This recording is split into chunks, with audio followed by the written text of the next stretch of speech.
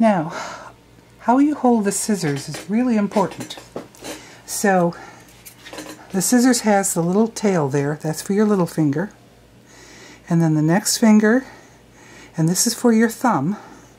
And the other two fingers go like this. So,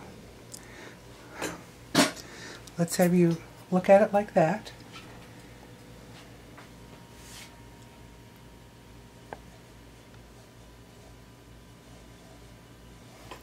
And that's how you're going to get control of the scissors. Little finger, the next one, these two, and then the thumb and the thumb one. And the whole idea is you want to have lots of control over where the scissor goes. When you first put the scissors in your hand, it's going to flop around like a dead fish. It's not going to do what you want it to do. And the reason is you have to train your fine motor muscles on how to hold the scissors.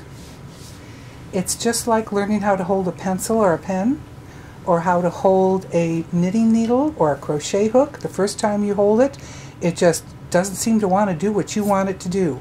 After a while, it gets much better. Now, here's how you practice. You get everything in the right spot, and I want you to practice with a door jamb, going up and down the door jamb. Oh, the lighting isn't very good here. I hope you can see. So you hold it right like that, and then you practice opening and closing it, going up and down the door jamb.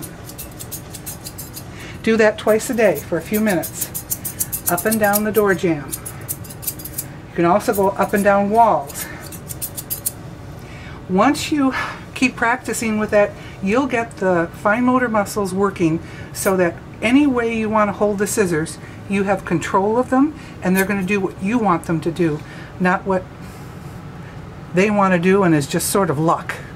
So practice going up and down, up and down.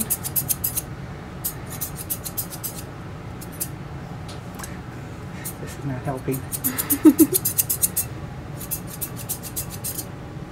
And you've got that control of it. They do have rubber stoppers that you can put around the thumb guard, and that will help you get control of what you're doing. So this is how you hold it, and practice. Okay, that's all.